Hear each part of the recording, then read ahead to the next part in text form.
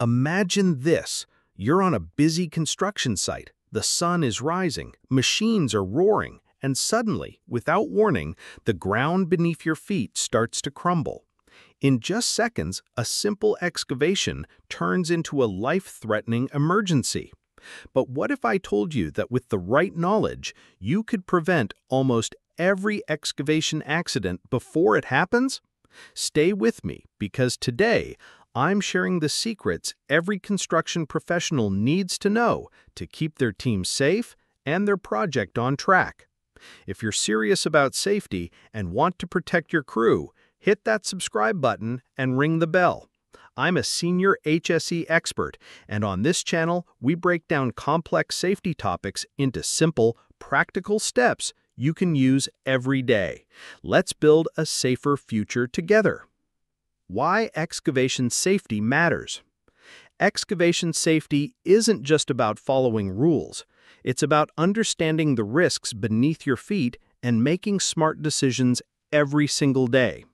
Excavation work is one of the most dangerous activities on any construction site, but with the right approach, you can turn a high-risk job into a safe, successful operation.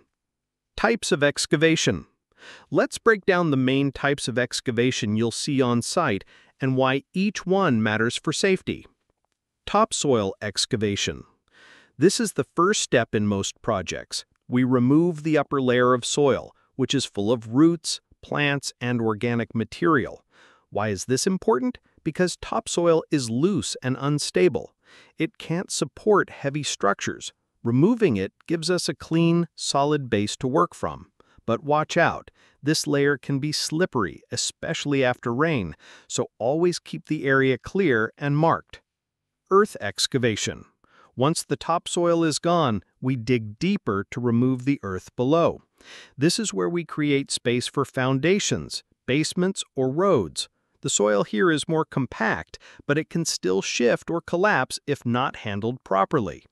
Always check for changes in soil color or texture. These can signal hidden dangers like water or soft spots. Rock excavation. Sometimes we hit solid rock. This is the toughest type of excavation and often needs blasting or heavy machinery. Rock is stable, but breaking it apart can create flying debris and vibrations that loosen nearby soil. Always use protective barriers and make sure everyone is clear before blasting. Muck excavation. Muck is a mix of soil and water. Think mud, sludge, or swampy ground. It's unpredictable and can swallow equipment or people if you're not careful. The key here is drainage. Pump out water, use mats or boards to spread weight, and never rush. Muck can hide deep holes or unstable ground. Trench excavation. Trenches are long, narrow cuts, usually for pipes, cables, or drainage. They might look harmless, but they're actually the most dangerous type of excavation. Why? Because the walls can collapse without warning, trapping anyone inside. Always use proper protection and never enter a trench unprotected deeper than 1.2 meters or 4 feet.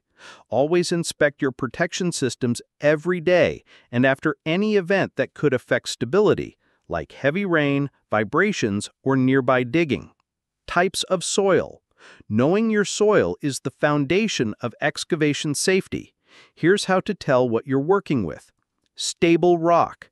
This is the safest material, solid, unbroken, and unlikely to move. But remember, even rock can become unstable if it's cracked or weathered. Always inspect for loose pieces before starting work. Type A soil. This is the good stuff.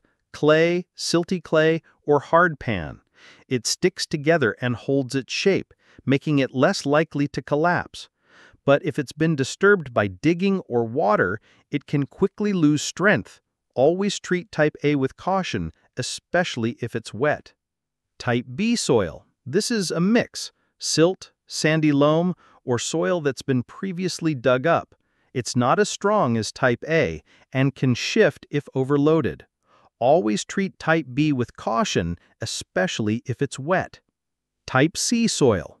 This is the most dangerous, Gravel, sand, or soil that crumbles easily.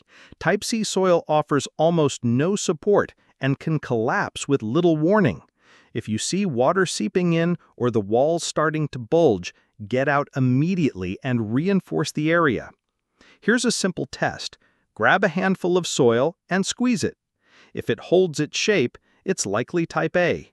If it falls apart, it's probably type C.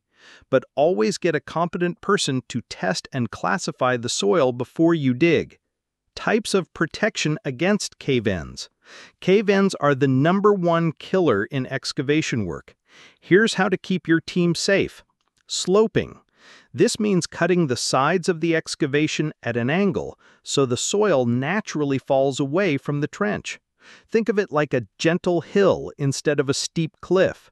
The steeper the soil is, the more likely it is to collapse, so always follow the recommended angles for your soil type.